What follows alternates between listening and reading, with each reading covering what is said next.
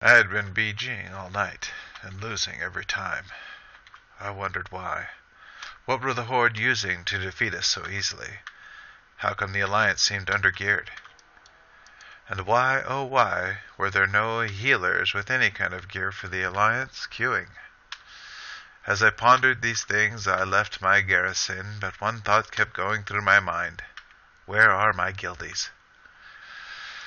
They're usually on this time of night, and they always help me kill the Horde.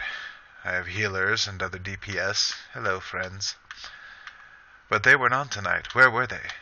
I didn't know. And as I contemplated these things, I passed by countless bad guy after bad guy, trees and birds and fish and fowl and all other things the gods of Blizzard had created.